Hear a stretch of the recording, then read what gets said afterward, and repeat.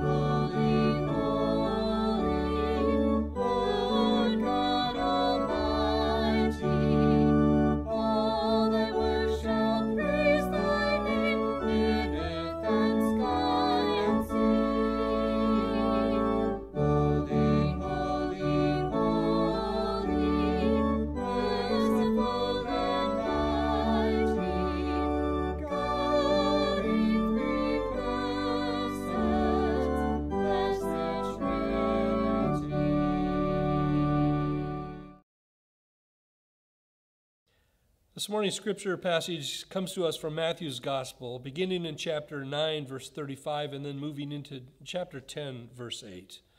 Let us attend to the word of the Lord. Then Jesus went about all the cities and the villages, teaching in their synagogues and proclaiming the good news of the kingdom, and curing every disease and every sickness. And when he saw the crowds, he had compassion for them, because they were harassed and helpless, like sheep without a shepherd. Then he said to his disciples, "The harvest is plentiful, but the laborers are few. Therefore ask the Lord of the harvest to send the laborers into his harvest." Well, then Jesus summoned his 12 disciples and gave them authority over unclean spirits to cast them out, to cure every disease and every sickness. And these are the names of the 12 apostles. First Simon, also known as Peter, his brother Andrew, James, son of Zebedee, and his brother John, Philip, Bartholomew, Thomas, and Matthew the tax collector, James, son of Alphaeus, and Thaddeus, Simon the Cananean, and Judas Iscariot, the one who would betray him. These 12 Jesus sent out with following instructions: "Go nowhere among the Gentiles and enter no town of the Samaritans, but go rather to the lost sheep of the house of Israel. And as you go, proclaim the good news. The kingdom of heaven has come near. Cure the sick, raise the dead, cleanse the lepers, cast out demons. You received without payment, give without payment."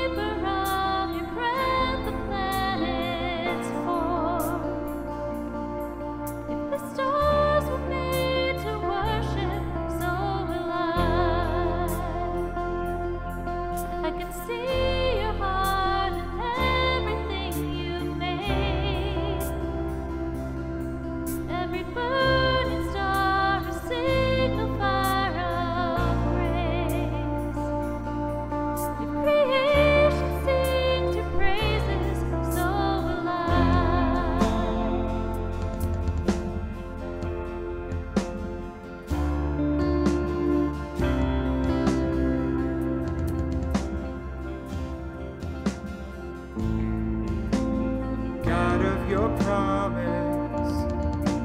You don't speak in vain, or syllable empty of void.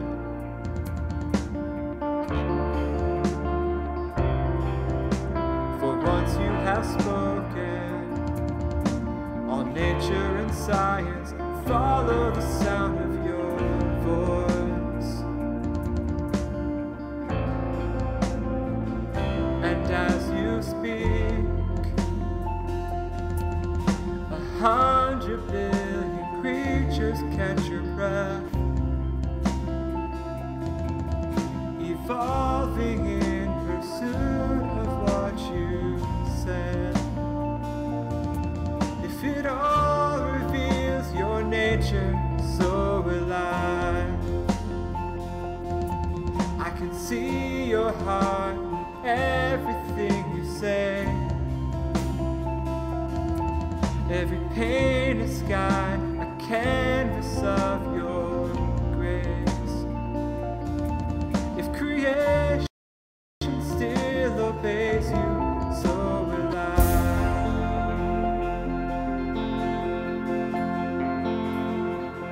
So will I.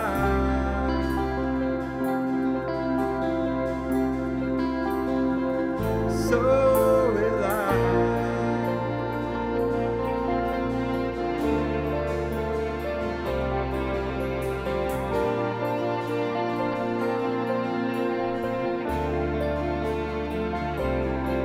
If the stars are made to worship, so will I. If the mountains bow in reverence, so will I. If the oceans roar your greatness, so will I. For if everything exists to lift you high, so will I. If the wind goes where you send it, so will I. If the rocks cry out in silence, so will I. If the sum of all my praises still falls shy, then we'll sing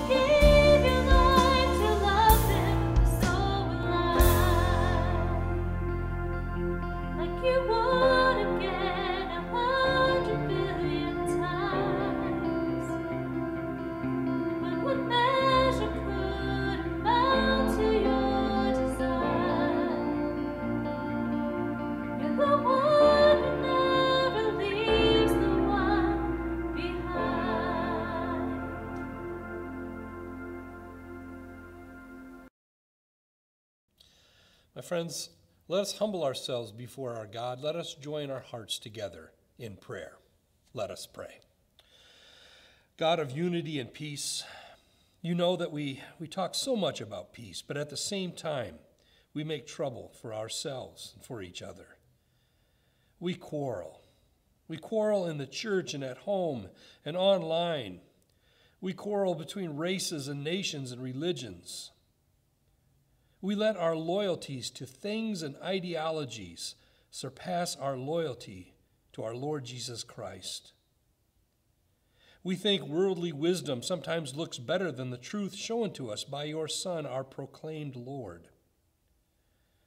We hide from the cross, thinking ourselves too good or at least above such humiliation. Forgive us, O God, in your mighty mercy. Embrace us with the Spirit's power of reconciliation. Fill us with a powerful light that would shine with your love into all the world. May we become even more committed to living Christ-like lives today and every day. In the name of our risen Lord and Savior, we ask these things as well as pray the prayer he taught us, saying, Our Father, who art in heaven, hallowed be thy name. Thy kingdom come, thy will be done, on earth as it is in heaven. Give us this day our daily bread, and forgive our debts as we forgive our debtors. And lead us not into temptation, but deliver us from evil. For thine is the kingdom, and the power, and the glory forever. Amen. Good morning. Today we're talking about how Jesus always had compassion towards other people and how we should also have compassion towards others. Compassion is a big word that simply means caring about the needs of others, feeling sorry for them, and doing something to help them out. Once upon a time, Jesus was teaching about compassion, about being kind and loving to your neighbors, and one of the men listening to him asked Jesus, "Who is my neighbor?" The man wanted to know who he had to be kind and loving to. And so to answer him, Jesus told a story. And I'd like to tell you a story that's similar to the one Jesus told. Listen carefully and see if you can find who Jesus says our neighbor is. One day, not too long ago, at a school near here, a little boy was swinging on the monkey bars in the far corner of the playground. Because it had just rained and the bars were slippery, the boy lost his grip. He hit his lip on the metal bar, he twisted his leg badly, and fell right into the middle of a mud puddle. The boy was bleeding and hurt. He couldn't stand up by himself, and he was very dirty. He couldn't cry very loudly because it hurt to take a breath. Now the prettiest girl in his class walked by, on her way to the water fountain. Her hair was always neatly brushed, and she always had nice, new clothes. She saw the boy lying there in the puddle and could see that he was hurt, but she didn't want to stop and help. I might get mud on my new socks, she thought, and I might get bloodstains on my beautiful dress. And besides, I'm not really friends with that boy. So she walked by him, got her drink of water, and ran off to continue playing. The next child to see the boy was hurt was in a big hurry. He was playing lightning tag, and he only had a few seconds left to try to tag the last couple of people and win the game. This boy was proud of being the strongest, fastest boy in his class. He could have easily stopped, picked the muddy boy up, and given him a piggyback ride to the nurse's office. But he was more focused on winning the game, so he ran right past the boy without looking back at him. Finally, along came a small girl who wasn't even in the same class as this injured boy. She heard the boy crying softly and walked closer to see what was wrong. This girl was not very popular, she didn't have very many friends, and she was very shy. It took a lot of courage for her to walk up to that boy and ask if he needed help. When he nodded his head, she walked right into the mud puddle, pulled him up, and even though she wasn't very strong, she helped him limp to the nurse's office. And then she went even farther and helped bandage him up and hold the ice bag for him. Now I'd like to ask you, which one of these kids was a good neighbor to the hurt boy? It was the little girl who went out of her way and stepped out of her comfort zone to help someone in need. And Jesus calls us to have compassion towards all of those who are in need, not just our closest friends or the people we normally hang out with. When someone falls, we should help pick them up. When someone is sick or hurt, we should take care of them. When someone is lonely, we should be there for them. When someone is sad, we should listen to them and help cheer them up. When someone doesn't have enough, we should share what we have with them. When someone is in need, we should help however we can. And that's how we can have compassion like Jesus. And that's how we can be a good neighbor to all. So let us pray. Dear God, help us to be compassionate people. Help us to live and love like Jesus. And help us to see those that are in need and go out of our way to help them. In your name we pray. Amen.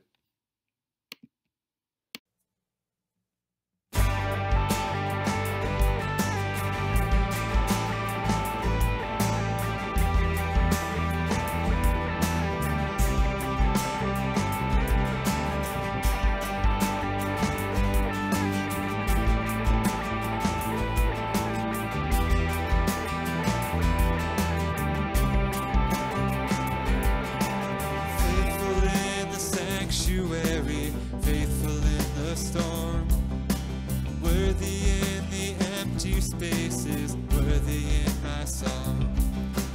1,000 years of endless praise will never be enough. Through it all, my heart will cling to your unfailing love. Even if the drums stop beating, my soul will keep on singing.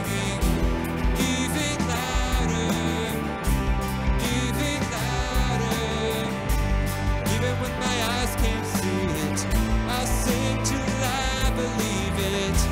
Even louder, even louder.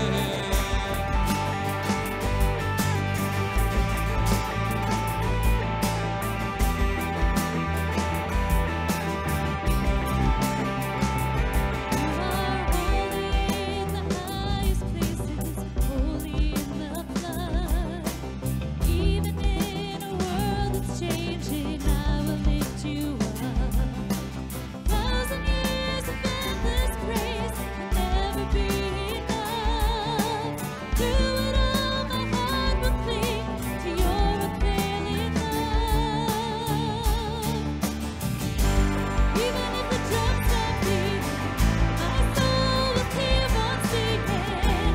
Even louder, even louder. Even when my eyes can't see it, I'll sing till I believe it. Even louder, even louder. I will sing your praises in the dark of the valley, till I see your goodness in the land of the living. I will sing your praises in the dark of the valley, till I see your goodness in the land of the living. Even when the drums stop beating, my soul will keep on singing. Even louder, even louder. Even when my eyes can't see it, I'll sing till I believe it. Even louder, even louder. Even if the drums stop beating, my soul will keep on singing.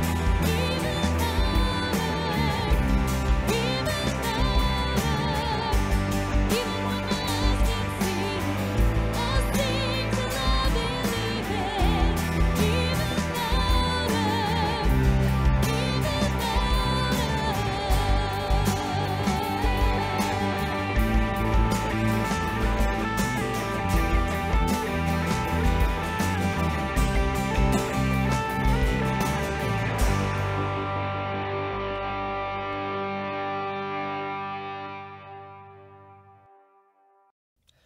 Today, my friends, I want to talk about something that I've been struggling with, and maybe a lot of us have, and it's this thing we call compassion fatigue. A definition would be an indifference to charitable appeals on behalf of those who are suffering, experienced as a result of the frequency of the number of those appeals. There's one study I read years ago that said that on average, Americans face 600 emotional appeals every week. But the statistic that I couldn't believe was that we say no to 590 of them, which means we have compassion and we act on compassion maybe 10 times a week. How different does the psalmist describe God's reaction to our continual supplications to him? When Yahweh hears the pitiful cry of the psalmist, the divine response is instantaneous, without hesitation, without limit. Psalm 116, we read, "I love the Lord because he has heard my voice and my supplications, because he inclined his ear to me, as long as I live." At the sound of human sorrow, human suffering, human misery, God's response is to incline God's ear. God listens to the cries of the lost and is moved to action every time, not 10 times out of 600. This kind of compassion is what motivates Jesus to call his disciples into active mission and ministry, a compassionate ministry. But what is this compassion? In verse 36, today's passage, we read, "He saw the crowds that had gathered as he traveled throughout these towns and villages. He saw the crowds, and he had compassion for them because they were harassed and helpless, like a sheep without a shepherd." And so Jesus had compassion. But still, what is this compassion? Well, we have several definitions for compassion. It includes simply feeling sorrow for someone, or being sympathetic, or simply being concerned for the welfare of others. But I think there is a better definition. In fact, I know there is, because it's closer to the biblical understanding of this compassion that Jesus shows. And it is this thing we call empathy. The kind of compassion Jesus had for us when he takes upon himself the sins of all the world and he destroys them on that cross. In verse 36, Jesus is moved to compassion when he looks out at the crowd that has gathered.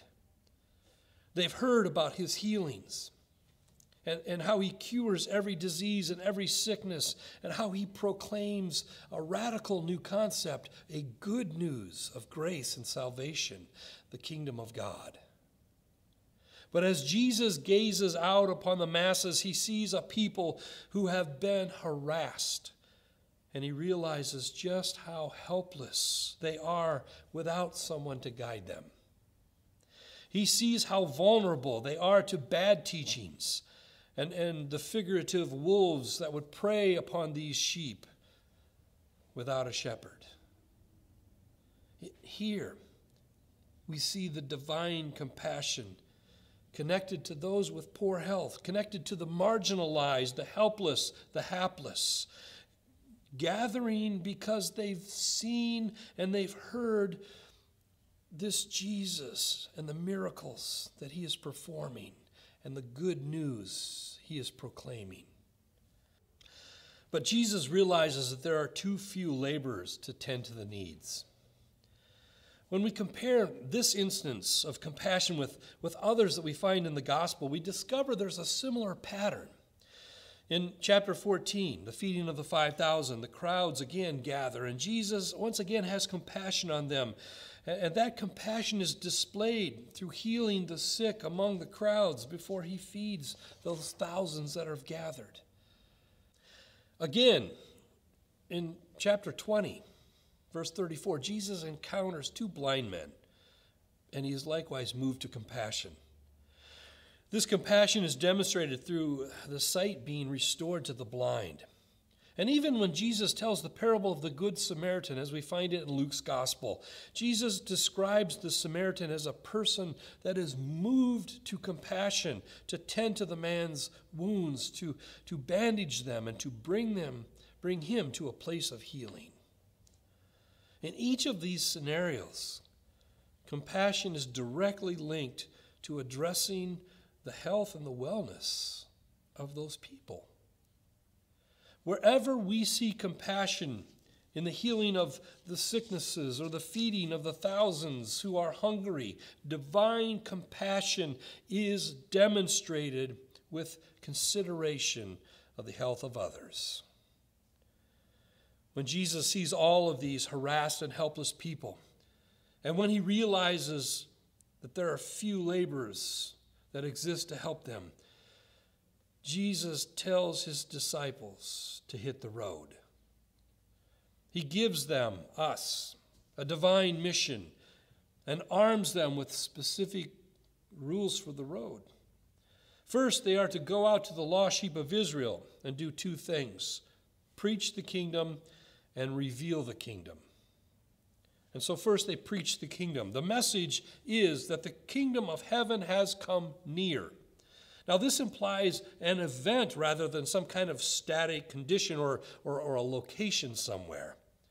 This is the same message that Jesus shares as he begins his ministry when he calls his disciples to come follow him in chapter 4. But now Jesus tells these disciples that they will carry forward this message to the lost sheep of Israel. However, the message is that the kingdom of heaven is near. This message is explicitly tied to the actions of the disciples and that they're instructed to perform, to have compassion toward the lost sheep, and when able, to heal them. He then tells them to reveal the kingdom. The kingdom of heaven is to be revealed through the compassion of God, a compassion the disciples are now instructed to demonstrate. This compassion is the kind that removes forms of oppression which fuel illness or diseases such as leprosy and other health conditions that often lead to those people being shunned by their communities. Reveal the kingdom, Jesus says. Cure the sick, raise the dead, cleanse the leper, cast out the demon. The disciples are called to compassionately remove all various forms of oppression that would keep them from the community. Jesus then gives the disciples some rules for the road, including the divine message to disperse divine compassion. The first rule of the road is to rely on the hospitality of others. If you are not welcomed, he says, then just dust your feet off and move on. They're not to be like the sons of thunder, James and John, who wanted to rain down the fire of God upon those who rejected Jesus. Now, Jesus says, show compassion even when you're rejected. Another important road rule and characteristic of divine compassion is to simply heal, cure, cleanse without asking for any payment. You do it for free. God does. And Jesus said, you receive without payment. You already received the forgiveness of sins without anything you have paid for or done. So give this likewise without payment. The kingdom of heaven is near when human needs are met through those who freely care and love for those in need. No price can be placed on human need. Living a life committed to the teachings of Jesus Christ leads us to seek the health, the wellness of others. When Jesus looked out upon those masses and had compassion, he sent out his disciples with a mission that would begin to shape human history. Now, there are stories that abound throughout history about those who have fully committed and embraced this divine mission that Jesus gave the 12 when he sent them out to show compassion. There's an example, a great example, in 369, Basil of Caesarea inherited a ton of money.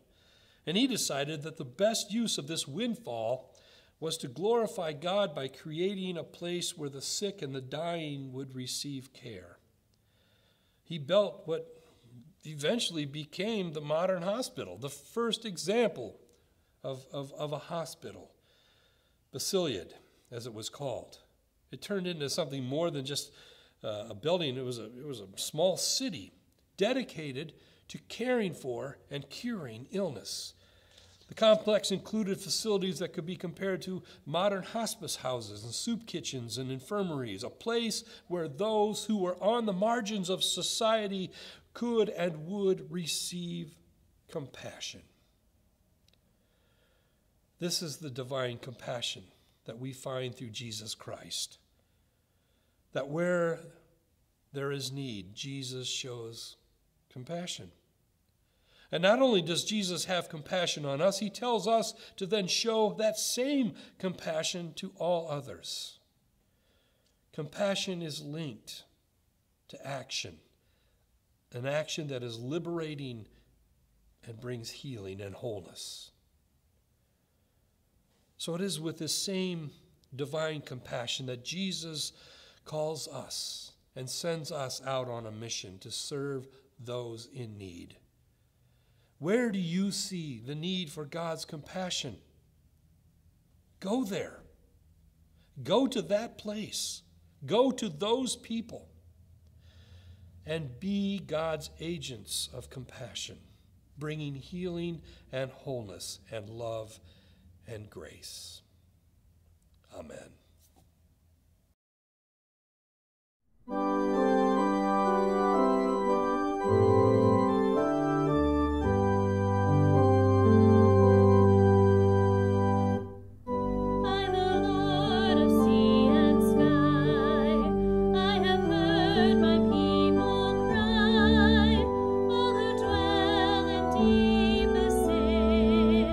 My hand will save.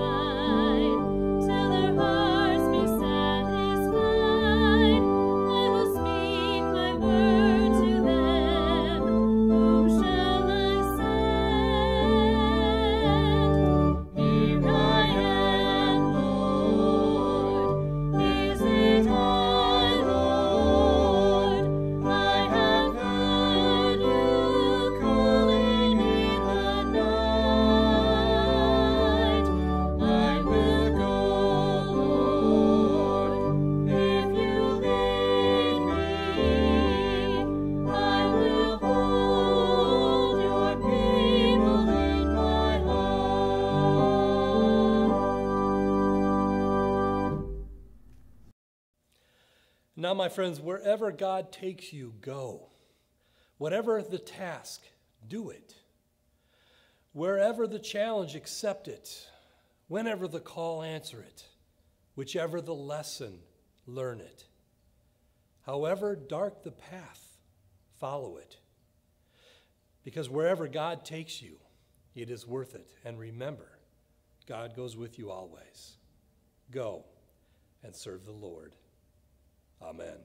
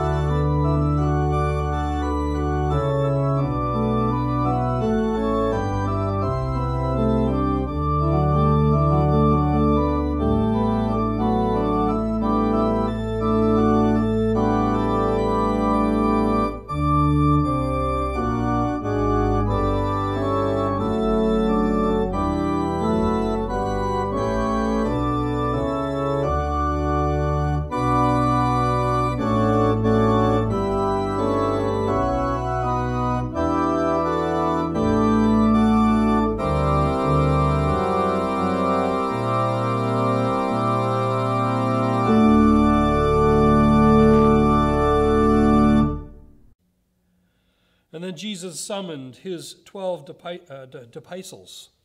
Disciples. Apostles or disciples, which is it? Before the crowd actually gets to feed. Before he feeds 4,000, 5,000. I don't even know how many he fed. So we're going to back up a little bit and start on another spot. That's found in Luke's gospel. Jesus describes the Samaritan as a person moving. Wow.